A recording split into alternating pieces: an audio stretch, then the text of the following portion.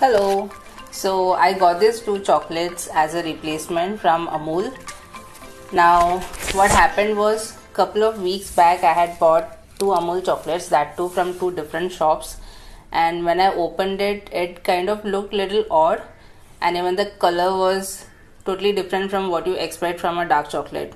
So I was totally disappointed to see those two chocolates that you spend all this money and if the chocolate did not turn out well. Now you must have seen this toll-free number and customer care email IDs mentioned in most of the packaged products. So even these chocolates have customer care number and toll-free number somewhere written on the back side of the package, somewhere at the bottom.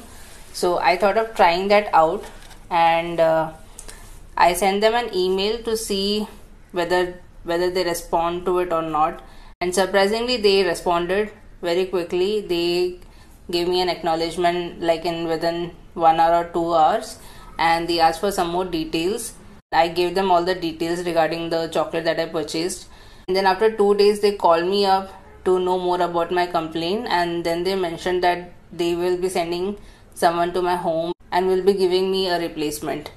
So, and within 1 week they came to my home and they took the original chocolate from me and they gave these two chocolates as a replacement.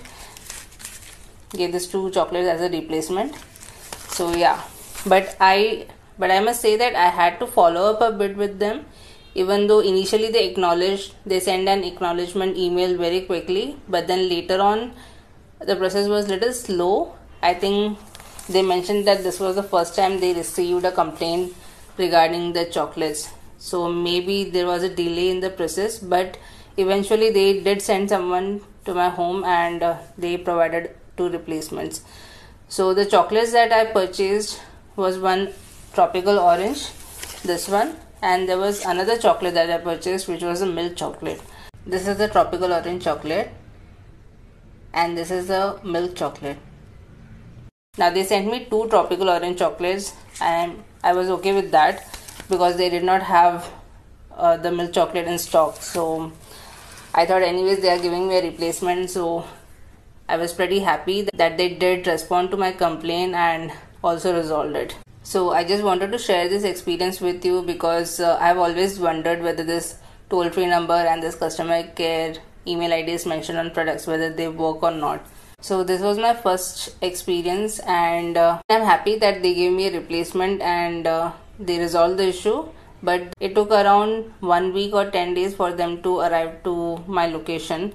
I mean, I would have been okay with that 1 week 10 days period also, but there was some gap in communication. They said that they would be coming tomorrow and then tomorrow, so that kind of delay, but I think everything is fine if the issue is resolved eventually.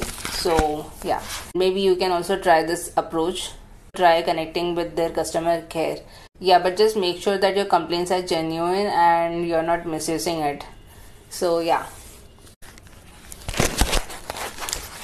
and I also unboxed it in front of them just to make sure that the chocolate is looking good, and it's pretty good.